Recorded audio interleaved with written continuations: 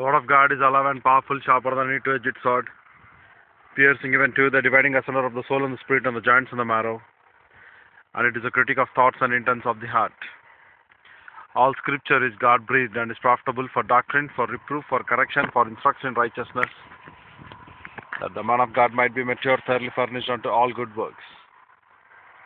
Study to show thyself approved unto God, a workman that needeth not to be ashamed, rightly dividing the word of truth.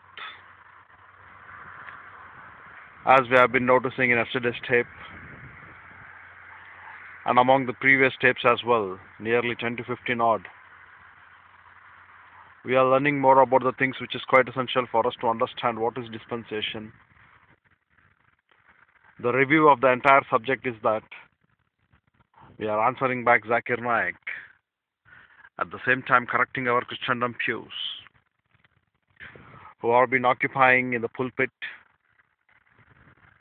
if they could ever become missionary by becoming maturity in the word of the Lord,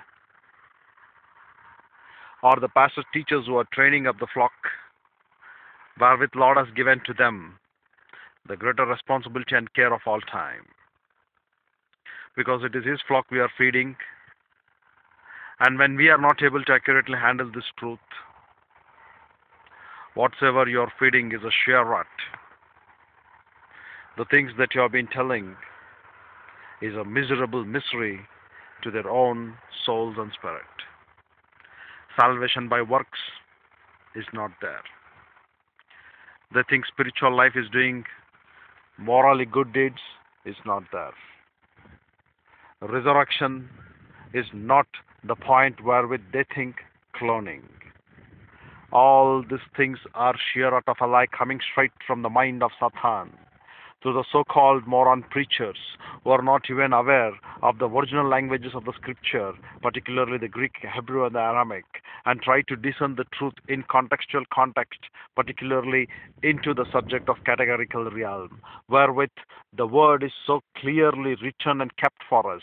It stands written as it stands finished when it has been told, tetelestai in the Greek, at the sixth phrase, which we shall exemplify in the future things, but now we are exemplifying the fifth phrase, wherewith our answer to answer back ZAKIR NAIK concerning whether my Lord Jesus Christ was been crucified on the cross or not, we are answering him back, telling to the point the 7 phrases which my Lord spoke on the cross. First, to cross-check with this, whether this were the words of eternal salvation for us, wherewith Lord accomplished it once and for all.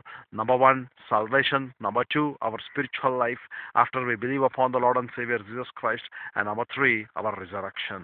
The resurrection is guaranteed for each and every believer. It is not only for all such kind of morons who think it has not been guaranteed because they have not passed some sort of tests or the legalism activities, which could be termed as Christian moral degeneracy or Christian immoral degeneracy. Only these people who are right in the sight of the Lord can pass this exam. No way, no chance at all. At the faith of Christ, when you express your positive volition, stating to the fact, Lord, I believe in thy beloved Son, who has done the work of well-pleasing of all time by removing the barrier between you and me. That is the barrier before believing upon the Christ. Before believing upon the Christ, the saving work of cross, we were aliens and we were the one who totally been estranged in the sight of the Lord. But God in His grace once again brought us back through His love. That love being agape realm. That's what we are here to show forth. But not the same love of agape, but at least the love of philo, which is a brotherly love, and stating to the fact what you want to be done for yourself, you do it and show to others. These things which are so great and so important for us to understand, that after salvation, our spiritual life being to the status quo of that permanent standards of righteousness wherewith Lord dogmatically claims in the book of Isaiah chapter 45, I have not taught you anything in darkness.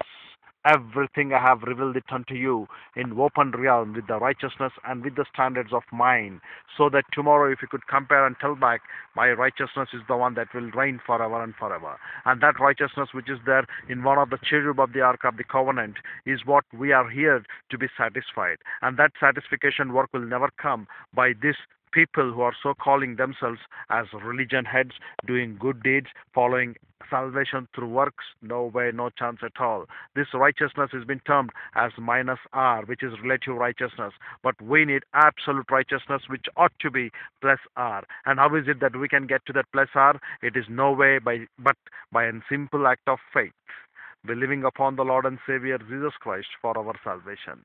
And that work is never been done by any person of the human race, because any person of the human race who has been born is spiritually dead but physically alive. Because of that Adam's original sin being imputed to him, what it happens at the moment of his physical birth, the first birth, the human soul which will be given by Lord at the second time, being since he's been born with that Natshama, the format soul, which hits with the divine spark to your physical realm when you're in the out of the womb, exactly the same time Lord imputes to you that soul so that you can become a living being, and the same time God imputes to you, because of his righteousness which demands Adam's original sin to be imputed. Because of this Adam's original sin, what is happening? You are being spiritually dead but physically alive. But the second realm, when you go to the cross, that is when you believe upon the saving work of Christ on the cross, many of the people, they foolishly call blood is the work. No way, no chance. It is used as a metaphor because it shows forth the saving work of Christ on the cross. And these things which are so great and essential for us to understand. When we go through that cross, what is happening? Cross has replaced this insurmountable barrier. This insurmountable barrier, however we are, how legal you are, how moral you are, how dignified you are, how disciplined you are, doesn't make it any sense. That's what it says.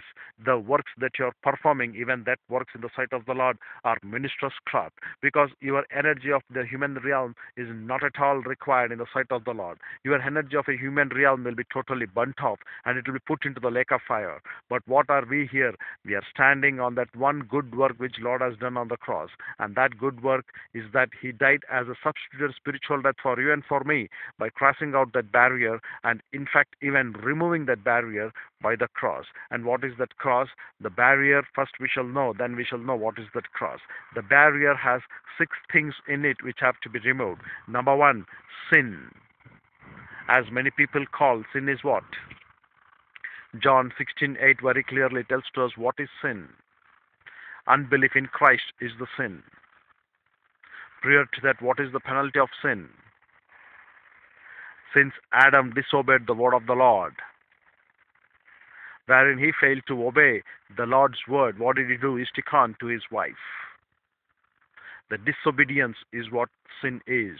But this personal sins, whatever you commit in the lust pattern of yours, either towards legalism or either towards your lust patterns or either towards antinomianism or lasciviousness, whatsoever you call, all the sins of the lust pattern of your sin nature were being brought down upon the cross, and Christ has paid for you on the cross. And at the judgment seat of Christ, when the 2 books are being opened, sin is no longer an issue, because Lord has already paid for that disobedient sin of even Adam, which is reigning in us, because until and as we believe in Christ, the old sin nature will be resided apart. That is what we give retirement. That is, we are being dead to that old sin nature, but we are alive to the new person who has been born into us.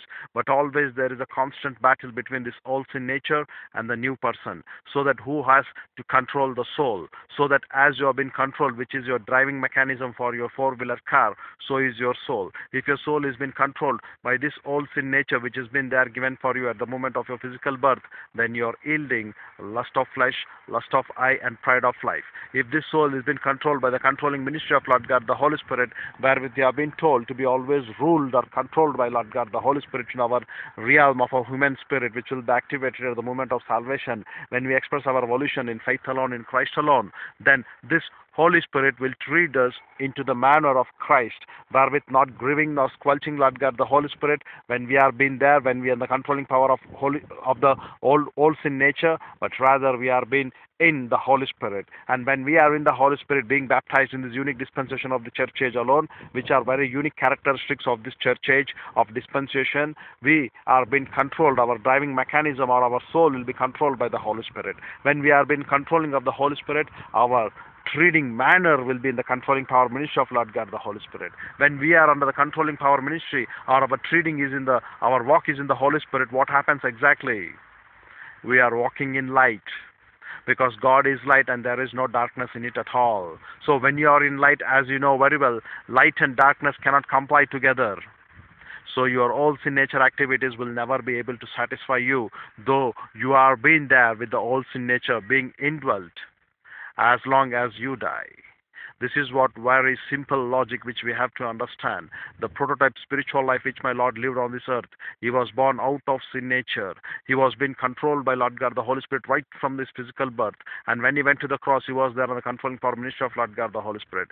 When he got resurrected, it is Lord God the Holy Spirit which raised him from the dead. And when he was being there appearing to those days of 40 days for this entire disciples or for the people whomsoever have been witnessed, he knew very well what was the power of the Holy Spirit towards this mortal body which turns out to become immortal in the hypostatic union, being the mixture of those both attributes after his resurrection but not before his resurrection. That's why he could appear to them. That's why he could pass down to the closed door. But many people fail to understand what is the status quo in the future realm after when we die. Many of the people, they are considering that God is spirit, the words that he spoke are spirit. So what is there in the spirit? These words will go back to the God, and this body will go back to the mud. And at the resurrection time, till that time, all will be in sleep. That's what many of the people are calling no way, no chance at all. This is absolute absurdity, where the people are failing to realize and discern what is the future state. Many of the people who even fail to understand what is this doctrine, how is it.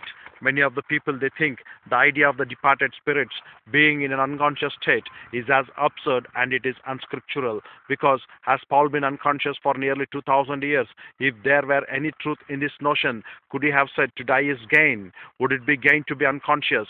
Would it be far better than to enjoy Christ here and serve him in his gospel and in the assembly? When the Lord said to the dying thief, today thou shalt be with me in paradise, did he mean that he was going to become unconscious? What then say, with me in paradise? If he was to be unconscious, what difference would it make where he was to be? When the blessed apostle says, absent from the body and face to face with the Lord, does he mean a state of unconsciousness? People fail to realize this truth. Had Stephen nothing but a state of unconsciousness before him when he said, Lord Jesus, receive my spirit? It is most deplorable to find professed Christians holding such a miserable theory and rising and telling that resurrection should be replaced with the cloning, and Lord has given his words, so to the same body is going to give us that words, and that words are going to in return become spirit. What a sheer out of miserable theory these people are talking about. It is hard to speak in measured terms of such a baseless absurdity as a ransomed spirit asleep in the presence of Christ. May the Lord deliver his people from all such kind of vain and foolish notions. And as long as you want to stick on to these things, kindly excuse our strong language, because God is light and in him there is no darkness at all. No matter what may come, we are here to preach the truth. If you are not able to realize this truth, it is left to you. But as long as we are in this tabernacle, it is our duty to stick on and to reflect, because God is light and in him there is no darkness at all. And since we have been given the provision of rebound, not to be controlled by the old sin nature, but rather to be controlled by the Spirit, what we have to do, we have to give top priority always to stay in our own divine palace, which is divine dynasphere, by learning and becoming edifying in your word. And that learning of the word individually is not possible, because the gift of a pastor teacher, Domato, which is given only to a male believer, is constant study like a drudge, digging in the truth, making to understand the word. We are here to tell to the people what exactly is Bible doctrine. And that Bible doctrine under the power of Lord God, the Holy Spirit, is not possible until and unless you are being always under the constant fellowship of Lord God, the Holy Spirit, so that Lord could search you, your anxious thoughts, and make them to know whether this fellowship, what we are having, Lord, whether it is right with him or not. Because many of the people, they come around and they say that we are there, we are worshipping the Lord, our glory is going. But it is as simple as that, keeping a big crusades in the sound boxes, as many as the people could hear, till them only the glory is going. But it is not even going to the roof of our 100 feet on above their sky, if they could consider, or else if it have not been passed even the first heaven, which the people will call the three heavens in the Bible. The first heaven being the climatical conditions, the second heaven being as per the Jewish notions in Talmud, the second heaven being the celestial space, and the third heaven being the abode of Lord and God of Almighty, which is heaven of heavens. You think you're directly sending glory to the heaven of the heavens, but irrespective of his righteousness, which is not able to meet, it is not even going to pass the first heaven, far less you think you are sending directly a prayer request to the third heaven. That's why Jeremiah was being told, do not pray for this man. For these people are backsliding, for these people are hard-hearted, for these people do not have light in them. That means no truth in them. When you follow the principle of John 4:24, God is spirit, and they that worship him must worship him in spirit and biblical truth. So when you call spirit as truth, when you call spirit as his words, then what is that spirit which is mentioned in John 4:24? And you call for the resurrection, that spirit are his words, and that shall go back, and at the same time you are going to be asleep in an unconscious mode. Dear brethren, make it very 100% sure. The words of the Lord are alive and powerful. When Apostle Paul told, we shall stand face to face before the Lord. When Stephen was telling, Father, take my spirit into thy hands. When Lord Jesus Christ told to that thief on the cross, today you shall be with me in paradise. It doesn't mean to say that they shall be in a state of unconsciousness, but rather they will be in a state of interim body till the resurrection body could be availed to them. And that interim body, what it is, Lord knows very well than us. If you are not able to realize those simple things, if you are not able to correct the doctrine wherewith you have been called for to correct, you are still in darkness. The more you are into darkness, you are not even be able to worry what is the truth. So this insurmountable barrier could be removed by whom? By Lord and Savior Jesus Christ, by the saving work of Christ on the cross. And this barrier, number one, sin, which is a sign of unbelief. Today's Christendom, people believe in gospel, but they want to add works to their own gospel by saying that I have been morally right, I have been righteously correct, I have been doing XYZ activities, so I will be automatically saved. No way, no chance at all. At the moment of salvation, by faith alone, in Christ alone, you are into union with Christ. And it is the duty of Lord God, the Holy Spirit, to baptize you into that royal family. And that baptism of royal family is being done only by Lord God, the Holy Spirit, to this unique dispensation, believers alone. In the Old Testament time, it was endowment. In the millennium, it will be endowment. In the tribulation, it will be endowment. In the church age, it is filling, that is controlling power, which is enlightenment. And in the millennium, once again it is filling, or once again it is enlightenment. But there we produce the worship of the glory of Joel 2:23. But here we shall produce the worship of the glory to produce the character of God. And these things are so great and essential, because in the millennium, Lord Jesus Christ is literally present for us when he's ruling 1,000 years. But now Christ is absent from us. So what we are doing, we have to produce the character of Christ in us, because it has been told very clearly, no fornicator, no adulterer, no XYZ idolater, or anyone who name it in the passage of 1 Corinthians, you do not have them that they are going to possess or inherit the kingdom of God. That is what we have been told in very clearly of 1 Corinthians 6:13. As meat is for the belly and belly is for the meat, so the body is for the Lord and Lord is for the body. And Lord knows very well this is ikonomos, wherewith we have been set apart to show forth his glory in our tabernacle. And that glory is what it demands for us to live off all these basic fundamental corrections, which when an unbeliever who is living morally or ritually right very well knows how pure he is in his body towards the Lord. But we are not been called for that body. We have been shown forth. We have been called to tell the glory of the Lord, putting the adornment of the word of the Lord. It is not the blood which should circulate in your veins or vessels. It should be the word of the Lord to be circulated. And as the word of the Lord being burnt in you, you know very well what it is to be in the light. And when you are in the light, you know very well how to tackle those things which are quite essential against such kind of unruly, evil, apostate leaders who are being senseless, reckless, extravagant to the core. And even as such, this dichotomy person who is ZAKIR NAIK, who is able to understand that Bible is proving that Lord was not being crucified. That is what his mind tells.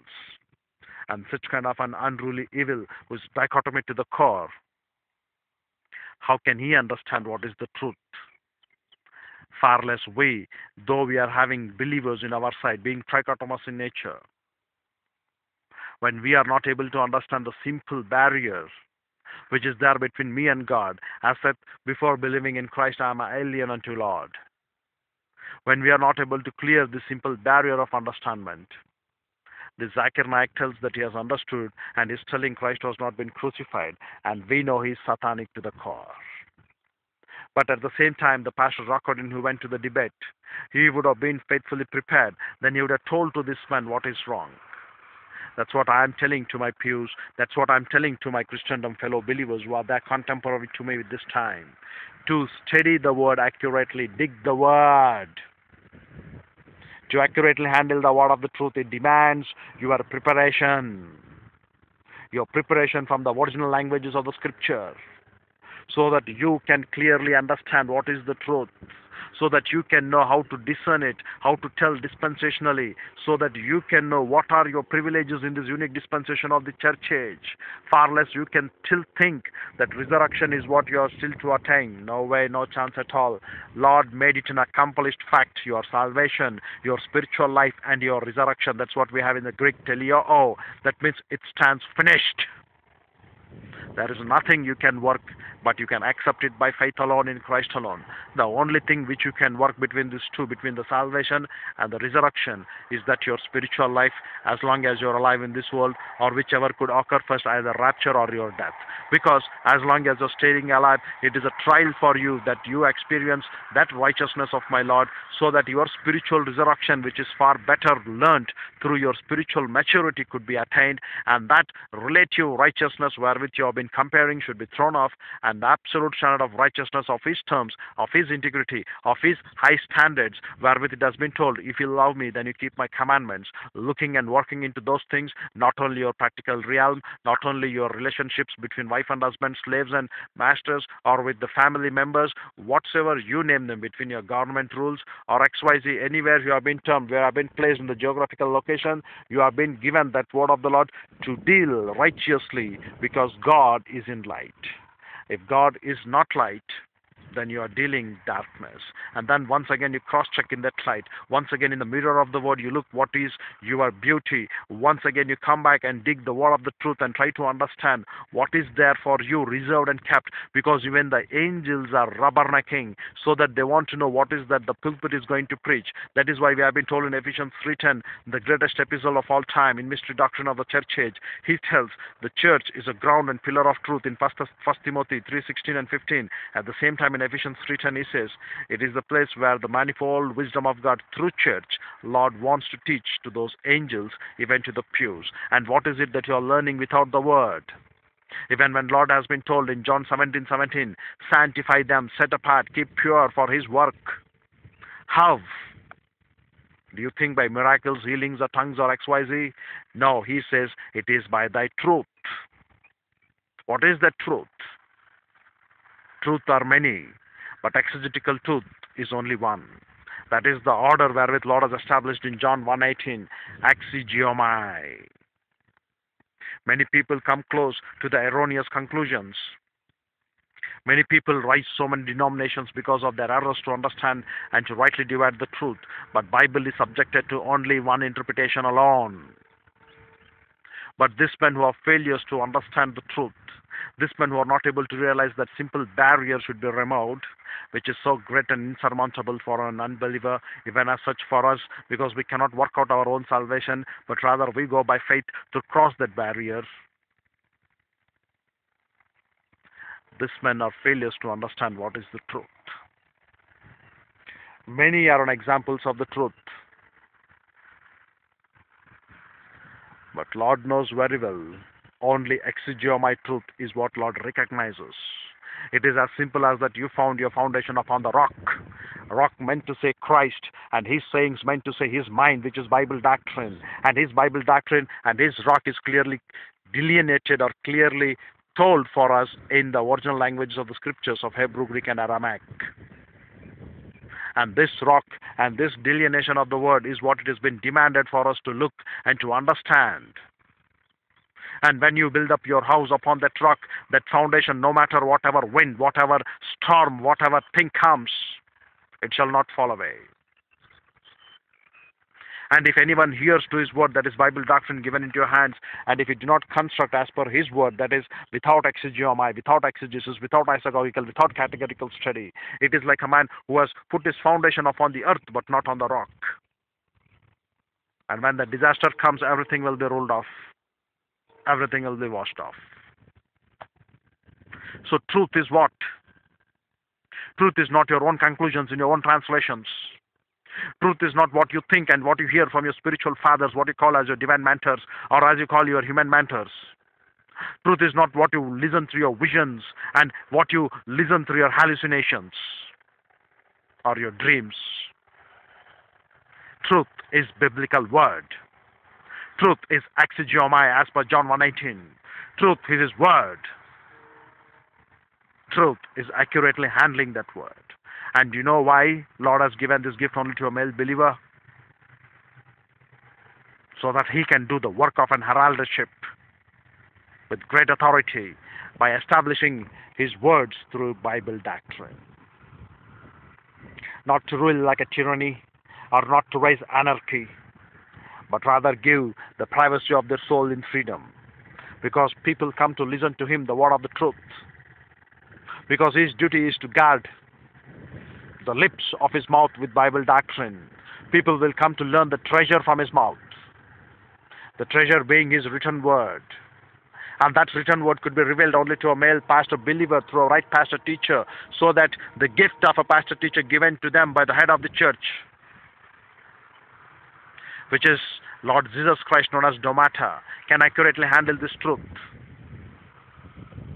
and make them to realize what is this. The work that you are dealing in this earth, dealing the divine nature in our human realm. The true Lord knows in our human realm we cannot deal this divine nature. That's why he has given a constant indwelling ministry of Lord God, the Holy Spirit in us. So that this indwelling, controlling power ministry of Lord God, the Holy Spirit can recognize the divine things in the Bible and teach us and learn us through those things, and a right pastor teacher from original languages of exegesis. Because erroneously many people error in their translations and form the truths and say it is going to be in a state of unconsciousness for a long time. If it were so, then why Paul said it is gain for me to die, so that he can go and stay unconsciously there? And you call the words which Lord has spoken, it is going to go back to the Lord. That is a wrong for you in translations.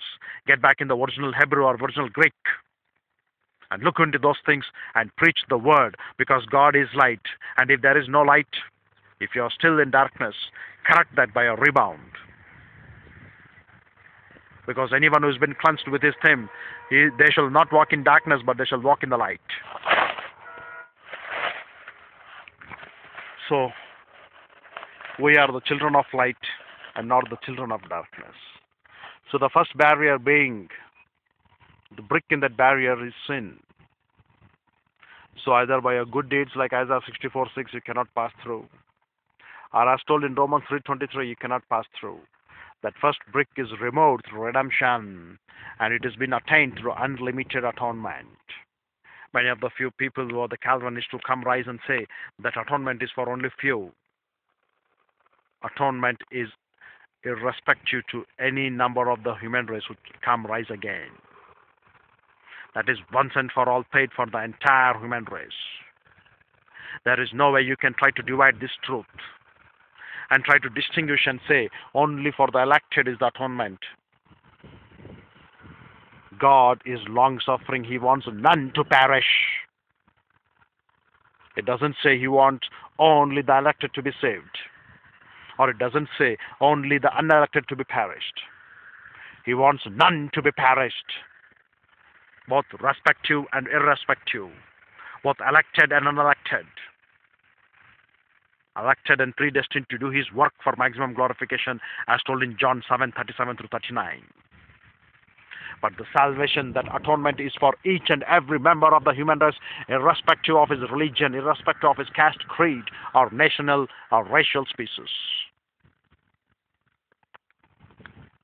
That unlimited atonement is given for us in 1 Timothy 4:10 and 2 Corinthians 5:14-15. And the redemption is followed in Ephesians 1:7 with 1 Peter chapter 1 verses 18-19. So the first brick of redemption, which is the removal of the barrier of bondage to sin and slavery to the sin nature, the price being the infinitely valuable work of Christ on the cross, as told in Galatians 3:13 as well. So this redemption is what is required for us first to be saved. If we are not been redeemed, if we are not able to look to that unlimited atonement, keeping at one point of meat, that is called as atonement, not MEAT, MEET. So the second brick being the penalty of sin. So what is the result of that sin? If they fail to believe upon the Lord, as told in John 16:8 through 11, the penalty of the sin is to be death of eternal realm. Of eternal realm in the sense, the soul which Lord has given to them will be there. The worm doesn't die, and the fire will not quench. So these are the things of the penalty of sin. And this penalty of the sin, as told in Romans 5:12 and Romans 6:23, is what? Expiation. And what is the meaning of expiation? The payment demanded for sin was paid by the substitute spiritual death by cross, by Lord and Savior Jesus Christ. That's what we say in Colossians 2:14, having cancelled out the certificate of debt consisting of decrees against us. So this penalty of sin, when we fail to unbelieve, is what? Is death. But Christ erased that penalty of sin as well. How? By putting and nailing it everything on the cross, as told in Colossians 2:14, which is a doctrine of expiation. And third brick is our physical birth, the problem with our physical birth. That's what we have been noticing, the birth one. When God imputes the divine immortal soul at the point of our birth one, at the same time, the righteousness and the justice of God demands that Adam's original sin to be put or to be credited to his account. That Adam's original sin says he is physically alive but spiritually dead. So when we cross out this barrier, that is through the cross, we shall be born in the second birth, only possible through when we walk through that cross, when we go through that cross, when we hang on to that cross.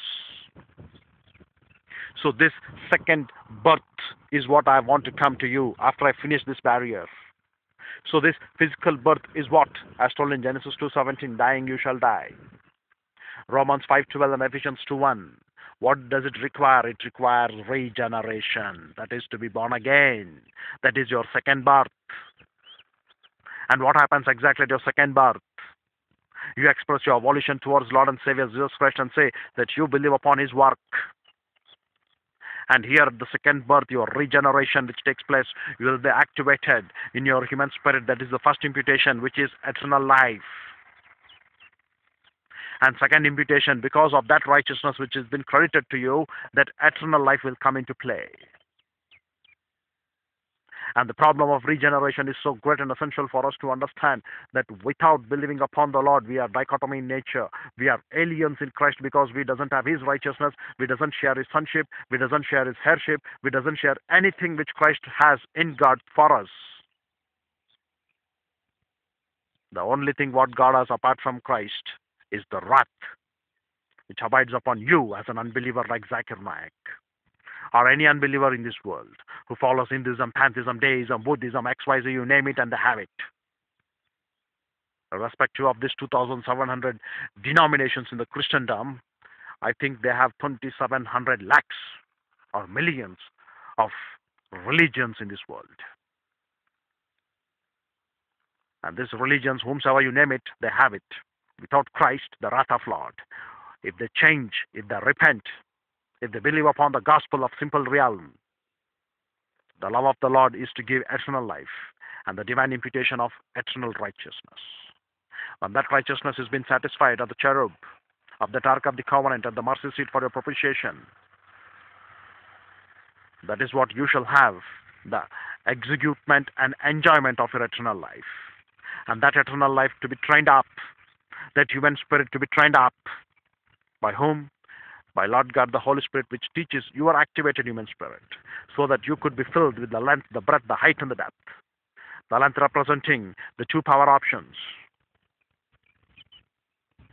The width representing the three spiritual skills.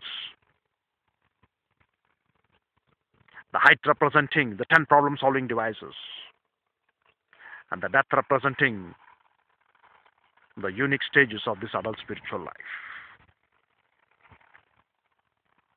This thing so great and so vast to be understood, that our spiritual life is an accomplished fact. Our salvation is an accomplished fact. That's why we have in our spiritual life the escrow contract, where within the escrow contract, the escrow officer being Lord and Savior Jesus Christ, the grantor being Lord God the Father, and the grantee being we. What is it? The spiritual life being accomplished for each and every believer on the cross. You have been turned out to become an invisible hero, a winner believer, or to reach to the maximum status of maximum glorification unto Christ. But you know what are we doing in our ignorance and arrogance? We are not able to realize what is our spiritual life, though it is an established fact which stands forever and forever. It has been finished. We give top priorities and top preferences and change our scale of values to the lust things of this world. That's why we are not even able to worry what is our spiritual life. In fact, even some of the people will never even realize what is the spiritual life in Christ, because of the moron teachings what they have been learnt in the pulpits. The reason being failure to exegete the word, or to have a right pastor teacher who could train them up to the dignity of the clergy. But you know what is happening in today's Christendom? Even the pastors are also morons, reckless and senseless, more evil than ZAKIR NAIK. They are here to please men but not God. They are here to fulfill their carnal sentiments. They are becoming like surrogates. But they are not here to take the responsibility of my Lord kept upon their shoulders to preach with that authority. They have become like namby-pamby, oily, greasy preachers, beating the bush in the air. And what?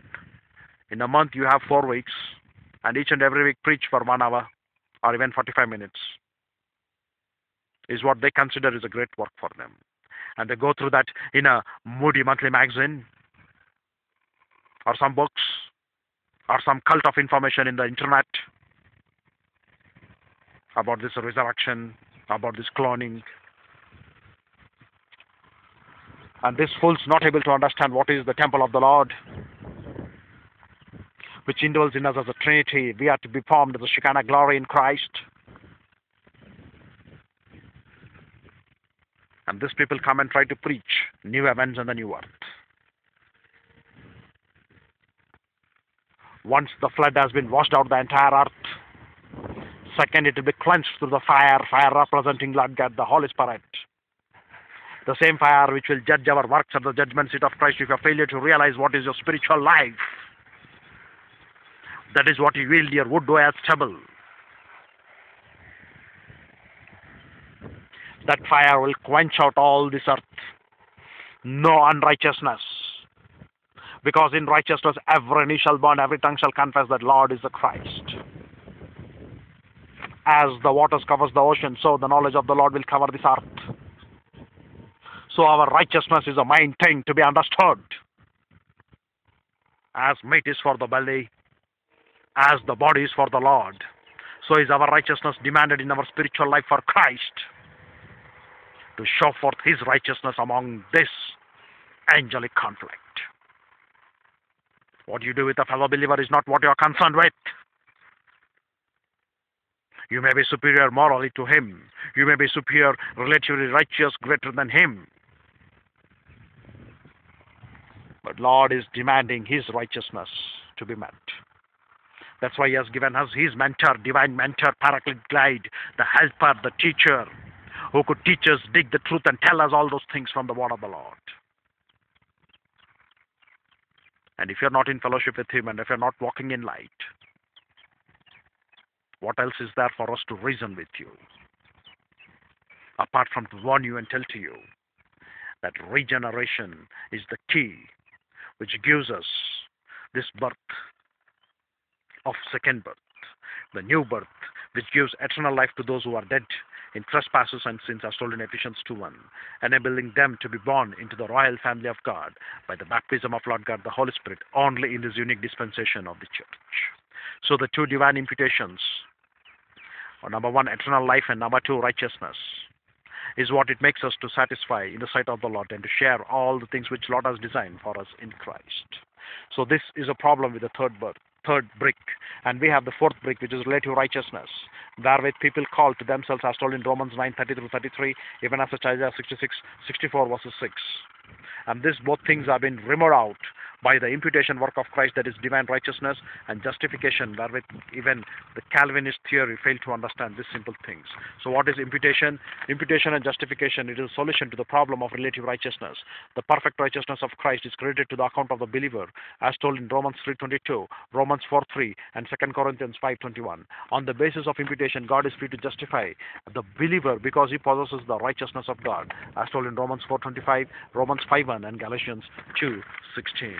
And the fifth brick, what we have is the problem with the character of God, as told in Isaiah 46:9, wherewith righteousness is what is required, Isaiah 64:6, and Romans 8:8. This problem with character of God has been replaced by what? By propitiation. What is propitiation? The aspect of the saving work of God through the substitute spiritual death of Lord Jesus Christ on the cross, whereby the justice and righteousness of God are satisfied, the two cherubs of the Ark of the Covenant, so that the penalty for the sins of mankind has been paid, as told in Romans 3:25, Hebrews 2:17, and 1 John 2:2. And then the last break what we have in this barrier is the position in Adam, as told in 1 Corinthians 15:22a. But we have position in Christ. The death, that the solution which will be scratched out. The death of Christ enables man to be placed in a new position in Christ, serving his old relationship to Adam, as told in 1 Corinthians 15:22, 2 Corinthians 5:17, and Ephesians 1:3-6. Thus the last barrier is removed and man has been reconciled. So what are we? We are in position of Christ, as told in 1 Corinthians 15:22b, and followed with 2 Corinthians 5:17. The blood of his cross, the express which is used figurative language, all these doctrines that accomplish reconciliation between God and man. The work is finished, the peace is made, the reconciliation has been provided. The cross of Christ has removed the barrier and satisfied every just claim which God had against us, so that every member of the human race can be saved. In the place of the barrier, now Lord Jesus Christ stands between God and man as the way to eternal life. And that's why our birth one is our spiritual death. And when we go through that cross, the Christ which stands between you and me is our second birth through regeneration, wherewith we are going to get into consideration by believing upon Lord and Savior cross. We have been born again, and that being born again is what will be imputed, that eternal life and righteousness, wherewith now Lord and Savior Jesus Christ stands between God and man. The work is been finished. That is the salvation work. The peace is been made. Salvation work is also accomplished. Even the spiritual life is also been accomplished. The resurrection is also been accomplished. The spiritual life is also perfectly accomplished because every believer has been designed for maximum glorification unto Christ. But if you fail in the escrow contract, fail to grow up in the Word, fail to understand and look and to grow up for the growth of knowledge of Bible doctrine wherewith Lord has kept to you, escrow officer cannot do anything. The grantor cannot do anything because the grantee is a failure to give top priority for Bible doctrine. So the work is finished, the peace is made, reconciliation has been provided, the cross of Christ has removed the barrier and satisfied every just claim which God had against us, so that every member of the human race can be saved. So in place of the barrier, Lord Jesus Christ now stands between God and man as a way to eternal life. The one who removed the barrier through the blood of his cross becomes the door through which all may enter into that eternal relationship with God. And Lord Jesus Christ said, I am the door. If anyone enters through me, he shall be saved, as told in John 10:9a. And these people fail to realize what is the fact in doctrine rather than the fiction and skepticism as many people are following, not able to understand the simple mechanics of the doctrine. The way has been opened for all to enter, and we enter by personal faith alone in Christ alone, as told in John 14:6. Justification, redemption, expiation, regeneration, propitiation, and eternal life become our personal possessions when we believe in the Lord and Savior, Jesus Christ. And as told in 1 Corinthians 1:30, but by his doing you are in Christ Jesus, who became to us wisdom from God, and righteousness and sanctification and redemption. And in Romans 4:5, but to the one who does not work, but believes in him who justifies the ungodly, his faith is reckoned as righteousness. And in John 6:47, truly, truly I say to you, he who believes has eternal life. And in Revelation 1:5-6, and from Lord Jesus Christ, the faithful witness, the firstborn of the dead, and the ruler of the kings of the earth, that is Necros from the dead, to him who loves us and released us from our sins by means of his blood, to him be the glory and the dominion forever and forever. Amen. And these things are so great and essential for us to understand, that the necros, which has been meant for the physical death, not the thanatos, which meant to say the spiritual death, and the Hebrew word mavat, which has this two importance of the word. Number one, representing the things of so great and essential for us to look, the spiritual death and then the physical death. So the Hebrew word used in Mavat of Hebrews 53:9 of Isaiah, which is called as a plural word but not a singular, but these people fail to realize. And this is what a failure on the Christendom pulpit as well. Not able to tell them, not able to discern them, not able to rightly divide the word, not able to give them the top priority for biblical truth, but rather still become absurdities because the ground is not been firmly established upon the government word of the Lord. And their ground has been established in the hearts of their own desires and thoughts, modifying the scriptures to their own thoughts and understanding. That Lord, though He has accomplished our salvation, our spiritual life, and our resurrection, people are still battling around to have a complete faith and receive by faith what the word of the Lord stands written. When it has been told, it has been done, it has been done. When it has been appeared in the resurrected body, it is a resurrected body. When it has been told, they shall appear face to face before the Lord, they shall take it into consideration before the Lord. And these things are so great and essential for us to understand. But the pews and the Christendom leaders who are occupying the pulpit, being indifferent towards the truth, will never realize these things because of the hardness of their hearts.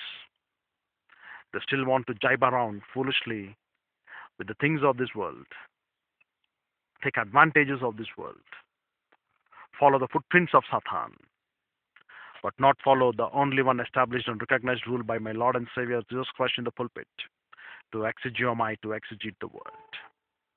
Since it has been a long tape of introduction, we shall have a word of prayer in the privacy of our soul. And today we shall look the doctrine of the royal family of God in a review as well. Because I want to tell to you all that we are in this unique dispensation of the church age. In the unique dispensation of the church age, we are being baptized into the royal family of God.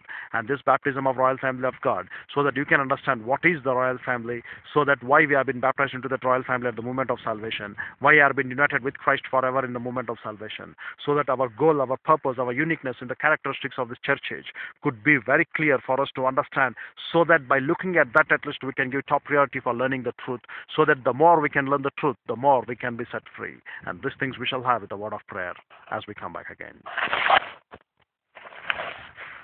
We are grateful, Heavenly Father, for the privilege that are given to us to have fellowship with Thee through Thy word. We pray that God, the Holy Spirit, enlighten us the things that we are going to study, so that Lord Jesus Christ might be glorified. We could have a better understanding that we are a citizen of heaven, not the citizen of this earth in whichever nation we reside.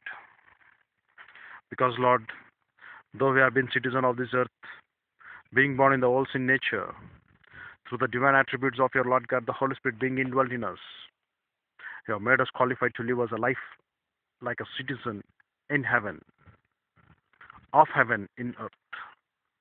So, Lord, help us to maintain that integrity and even to look for that spiritual resurrection reaching to the status of spiritual maturity, so that if it is not Thy word, if it is not Thy mind that we are able to inculcate here, then what is the point of living in this world?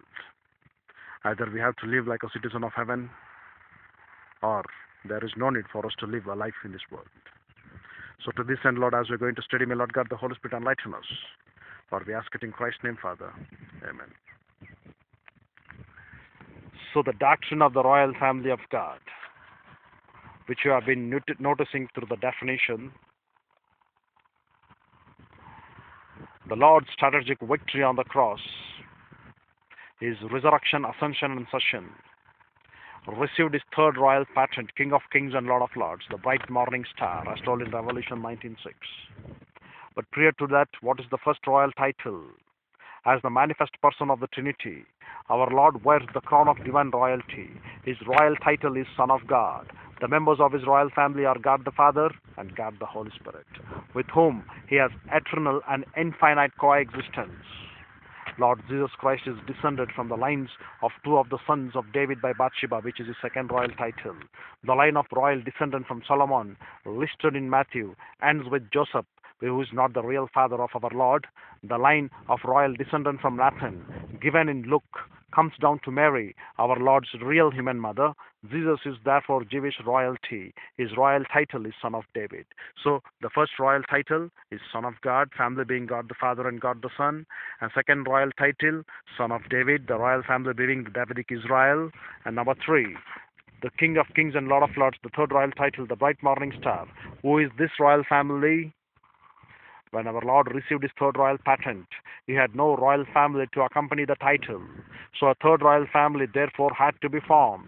God the Father interrupted the dispensation of the Israel and inserted the church age for the calling out, which is formation, election of a royal family to accompany Christ's third royal title, which is all believers of the church age are the royal family of the King of Kings and Lord of Lords, even Lord Jesus Christ, our Savior, as told in Revelation 1:6.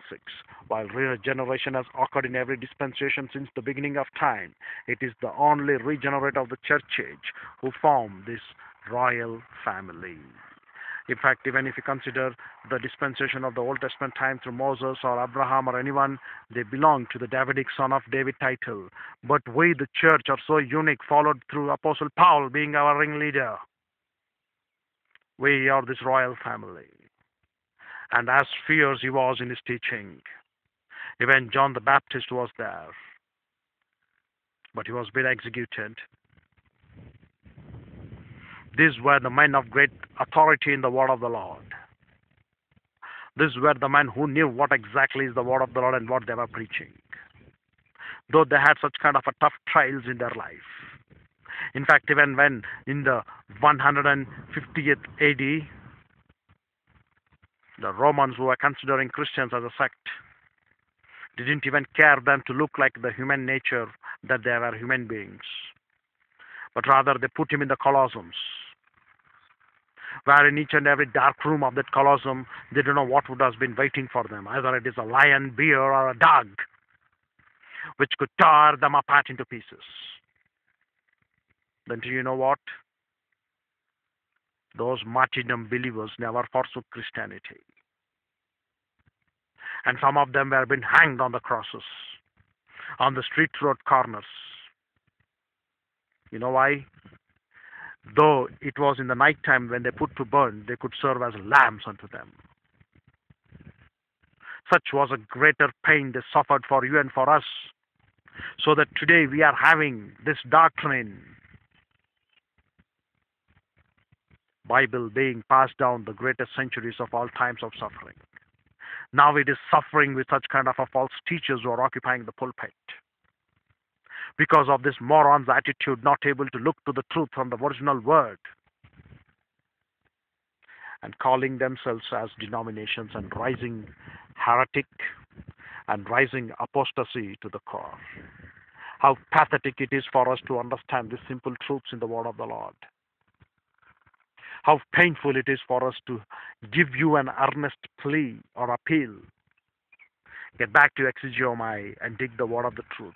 Learn the historical background and look how much they have been suffered for martyrdom in Christ.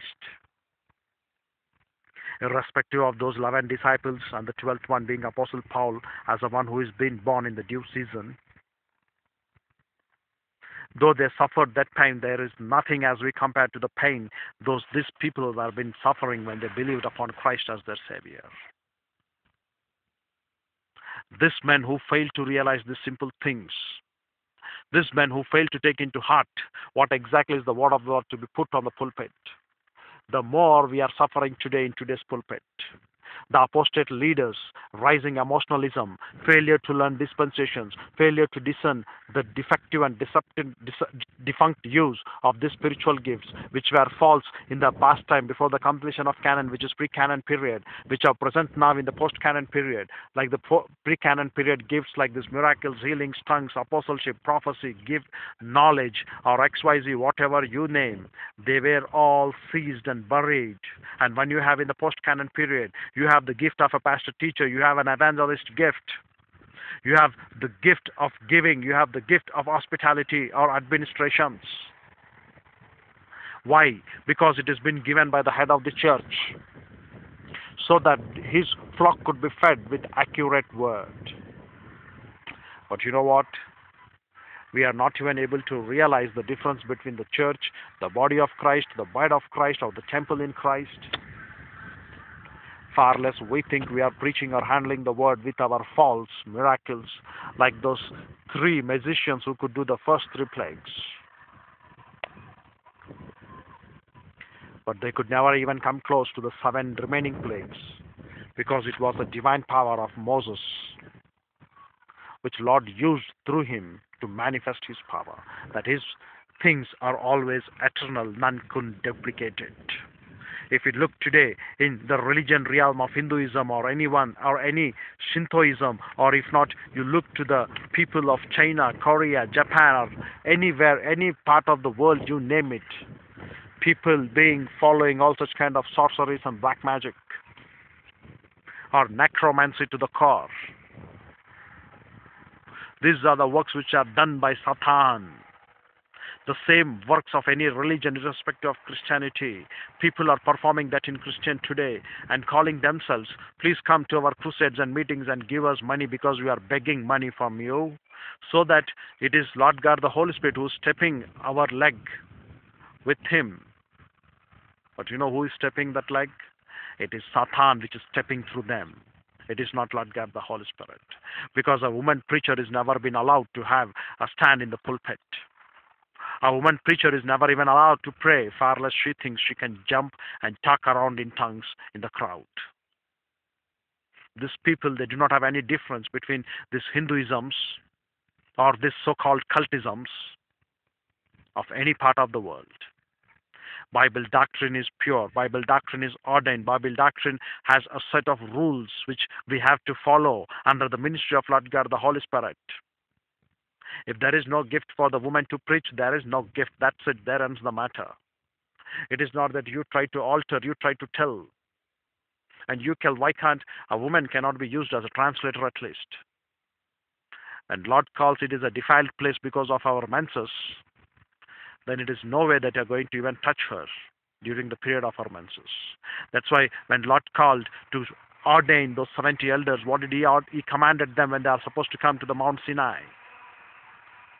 He told to them no one should touch their wife for 3 days. Why are they not able to realize these simple truths? How much pure Lord wants to keep. And of course you will ask me the quotation of Galatians and say, why is it Lord says there is no difference between male and female, and why are we so strictly following this pattern? That male or female difference is regarding to their spiritual life. That is an accomplishment fact for their salvation, for their escrow contract, that is spiritual life, and for their resurrection. God gives inseparably to them. There is no Jew, no Greek, irrespective of the rational species, irrespective of the genderical species. They are one. They will be given in common to one. It is not a power to preach in the pulpit, but only for a male believer it is given authority to preach in the pulpit. As those 7 plagues stand apart for the glory of the Lord, so is the word of the Lord a person who preaches exegesis, categorical and isagogical, in the pulpit. People may think what I am telling to you all is very hard to take, whether you take it or reject it. But I am answerable to my Lord for the ministry what he has given and the responsibility kept upon my shoulders. No matter what may come, no matter how the tables may fall or the pieces may fall apart. But my work is to stick on and hang on to the integrity of my Lord. Whether you take it, accept it, or reject it, I don't care. Whether you listen to this, I don't care. But it is my duty to give to you, I'm giving it. And what you do that with that information, it is left to you. And regarding my personal life and my personal attributes and my personal thoughts, you have nothing to do with that. Because it is not the man, it is the message.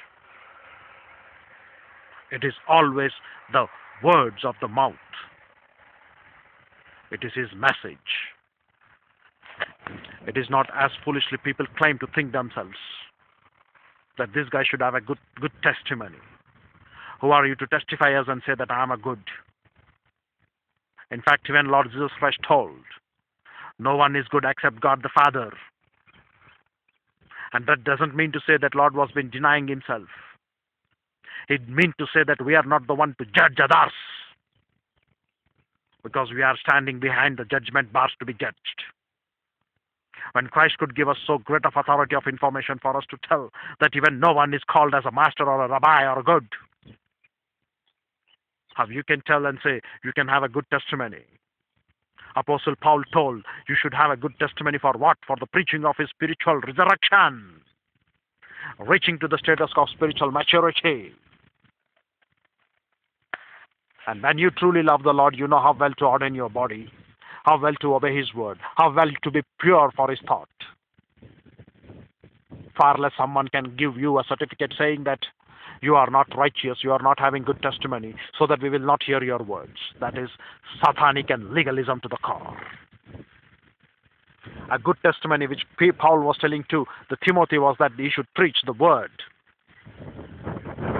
not to deviate the word, but rather handle the word with accuracy. That is a good testimony what we should hold.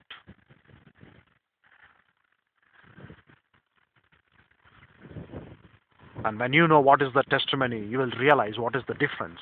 When Lord used to tell Abraham having his wife as Sarai and concubine as Keturah. When Lord God created man, he created one man and one woman, that's it. Additional wives, additional concubines. Though she is dead, you get married to other person, she is never called as a wife, but rather she will be called as a concubine. That is what the word clearly tells. The same thing even the book of the Paul tells to the Timothy, a man should be one who is seeking to the office of bishop or overseer or deacon. He should be a wife. He should be a man of one wife. One wife at a time. When she is dead, he may get married to other women. But she is nowhere termed as a concubine. But she is nowhere termed as a wife, but rather as a concubine. But keeping 2-3 women at a time is not eligible to be in the sight of the Lord. That's what the word of the Lord tells. Because they do not have that light. Because they do not have that love towards the Lord. That's why they are playing around with the Lord. Though she may be a wife, but she could become a concubine to him. So your personal life has nothing to do. It is the word of the Lord wherewith we are here to stand and to preach the message. And when you are in accuracy for the message, your personal life will get 100% right. Because you are living what you are talking. You are walking what you are talking. You are manifesting the glory and wisdom of God to these unbelievers as well. So the people get afraid to talk to you. In fact, even people get afraid when your shadow is going through there. That's what your personal life will be in Christ. Only when you are rooted and grounded in the love of my Lord. So coming back to the nomenclature. The nomenclature used for the Royal Family of God, number 1, church, which emphasizes the function of the Royal Family of God during the present dispensation. And the second one, body of Christ, which emphasizes the utilization of the same divine power and Bible doctrine used to sustain the humanity of Christ in hypostatic union. And number 3, bride of Christ, which emphasizes the Royal Family of God after resurrection. And number 4, the temple, which emphasizes the indwelling of the Holy Spirit. What is the basis for the royal family in the church age? The mechanics for the formation of this royal family is number 1, baptism of Lord God the Holy Spirit, at which time all believers of the church age are entered into union with Christ, as told in Romans 6:3-4 and Acts 1:5. In every dispensation, the believer is regenerated by the Holy Spirit at the moment he believes in Christ. But in the church age, at the moment he believes, the Holy Spirit also baptizes him into the body of Christ, as told in 1 Corinthians 12:13. No believer before or after the church age receives the baptism of the Holy Spirit. The baptism is unique to this dispensation. salvation alone, as told in Colossians 1:25-26. And what is the precedent for royalty? The order of battalion of Melchizedek priesthood provides both the pattern and the precedent. Melchizedek acquired his royalty in becoming king of Salem, while Jesus Christ was born royalty in the line of David. And we, the relationship to the king, which is our royal high priest, as a member of the body of Christ, every believer of the church age is eternally and personally related to the King of Kings. Christ is the absolute ruler of the church. When the body of Christ is completed, the church age terminates with the resurrection or the rapture, at which time the body of Christ becomes the bride of Christ. And what is the sign of royalty? The sign of royalty is the unprecedented universal indwelling of Lord God, the Holy Spirit. That is what many people fail to understand these things. The so-called cultish people who are occupying in the Pentecostal realm or in the charismatic realm, they say that until unless I anoint you, you are not going to be baptized. Until unless you are not being baptized in the Holy Spirit, demonic possession is there for you. What a sheer out of a lie and blasphemy that is existing in today's Christendom, particularly in my country known as India. The sign of royalty is the unprecedented universal indwelling of Lord God, the Holy Spirit. The Holy Spirit indwells the body of the church age believers to provide a temple for the indwelling of Christ. Church age believers are indwelt forever, therefore they are royalty forever. The purpose of this indwelling is to glorify Lord Jesus Christ to the maximum, as told in John 7:37-39. So the church age believers are indwelt by this Trinity forever. Therefore, they are royalty forever. That's it. That is what we have been called alekeneketesis in the Greek. So security of royalty is what? The sealing ministry of Lord God, the Holy Spirit, guarantees the eternal security of the church age believer. Personal sanctification places every church age believer in the palace which is for heaven forever and forever, as told in Ephesians 1:3-4 and Ephesians 1:11. What is the function of royalty? All church age believers are in full-time royal service for Christ as royal priests and royal ambassadors. And this is what we have been telling to you all. We are being called as an ambassadors for Christ, at the same time giving the gift of a pastor teacher on our shoulders. We are here to train you up so that your ambassadorship work could be effective, your priesthood work should be effective, so that your witnessing could be effective. And even as such, if there is an evangelist or a missionaries or even pastor teachers who are listening to this tape, so that they can learn to the knowledge of the word and they also can become effective in their service wherewith they have been called. The believer fulfills the status quo of royalty in the modus operandi of the new priesthood, as told in Hebrews 7-13. The believer must advance toward the objective of super grace, at which time he receives the accoutrements of royalty as well as the tactical victory of the angelic conflict. The future of royalty during the tribulation, the bride is prepared for operational footstool. The second phase of Christ's strategic victory, when all the enemies are put under his feet, as told in Hebrews 1:13. As members of the body of Christ and the royal priesthood, 1 Peter 2:9, all church age believers will return with Christ to the second advent to participate in the strategic victory, to overthrow the Satan and the millennium reign of Christ, as told in 1 Thessalonians 3:13 and Revelation 5:10. After the millennium, the royal family will be with Christ forever in the new heavens and the new earth and new Jerusalem, as told in Revelation 21:22. And these last moments have been dedicated to those who are here without Christ, without hope, and without eternal life. Because until and unless you fail to realize and to believe upon the Lord and Savior Jesus Christ as your Savior, you will never even come close to understand what is the royal family of God, what is to become trichotomous in nature, what it is to obey and to worship my Lord with that fear, so that we can know what is our truth. It is not that with fear and trembling you are going to work out your own salvation, as many foolishly claim, but salvation is an accomplished fact. And what it is to become, to be baptized with the Holy Spirit, so that any one person who is speaking in tongues, even so you speak in tongues, so you have been baptized with the Holy Spirit. No way, no chance at all. In today's Christendom, this false doctrine is maximum to the core. People are become a prey for such kind of a things.